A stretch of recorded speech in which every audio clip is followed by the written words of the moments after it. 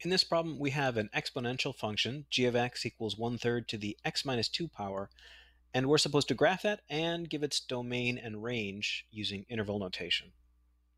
So when I approach a function like this, I think the first thing I usually do is make a chart of values and just plug in a few values and see what we get.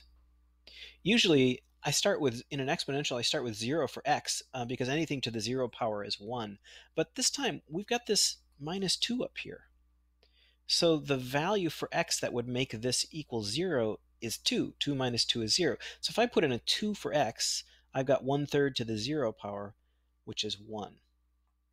In an exponential function where you just have x as your power, you've always got the point 0, 1. But here, we've got the point 2, 1 on our graph. So what this minus 2 does essentially is just move the graph over to the right 2 spaces. If you had a positive value here, it would move it to the left. So that's one way that an exponential graph can be translated. Let's get a few more points. Let's try 0 for x and see what happens. If I put in 0, I get a negative 2 for the power. So I raise 1/3 to the negative 2. I flip it upside down and then square it. So this is going to equal 9. So 0 is at 9, 2, 4, 6, 7. I'm already off my graph. And we could keep putting more negative values in. X could be any of these negative values out to negative infinity, and it's just going to go higher and higher there. And then let's take a point to the right of this point here. So let's put in a negative 3. Sorry, let's put in a positive 3. 3 minus 2 is 1, so that's just 1/3.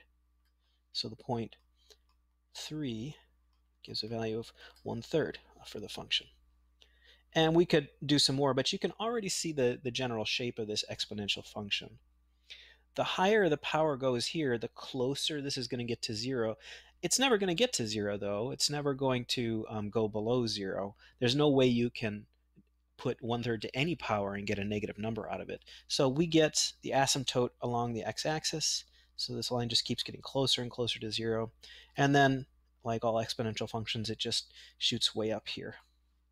So there is a sketch of the graph. Now let's think about the domain and the range. Remember, the domain is all x values, and we can put in anything for x. All of these negative values have values in the function, no problem. All of the positive values give a value for the function, no problem. They're just really big or really small values. So the domain here is negative infinity to infinity. You can put in anything for x.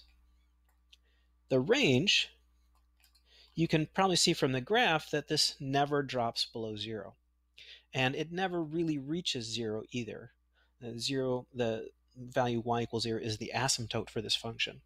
So the y values are going to go from 0, but not including 0. So I use the rounded bracket here, the parentheses, and it's going to go all the way up to infinity. So that is how to graph an exponential function and give its domain and range.